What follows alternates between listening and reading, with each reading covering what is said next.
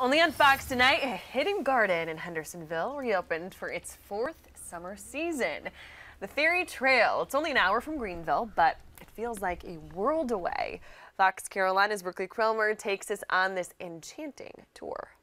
Tucked away in a hidden forest in the foothills of North Carolina, something magical awaits. They just love it. I mean, it is magic. Nestled within Bullington Gardens in Hendersonville, down a whimsical path, you'll find the Fairy Trail.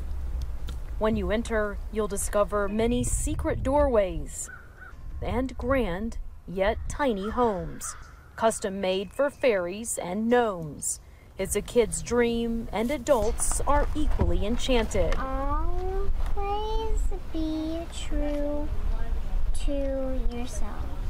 Meet the woman behind the tiny homes, a retired special education teacher who, for years, took students to the healing gardens. She saw the benefits of nature and wanted to create something that would bring families together. It is fostering creativity. They ask so many questions about fairies, and just that's what we wanted. We wanted them to go home and build a fairy garden with their family, or to read a book on fairies, or write a story, or do some artwork. The village equipped with a gnome yoga studio, a peaceful church, a washing mat, and a pool.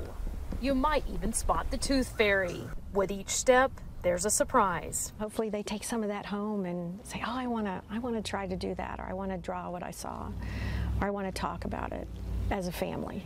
So that's the real goal of the whole thing, is to just get families being outside, talking to their children talking to them, and creating. The Fairy Trail is open Monday through Saturday from 9 a.m. until 4 p.m.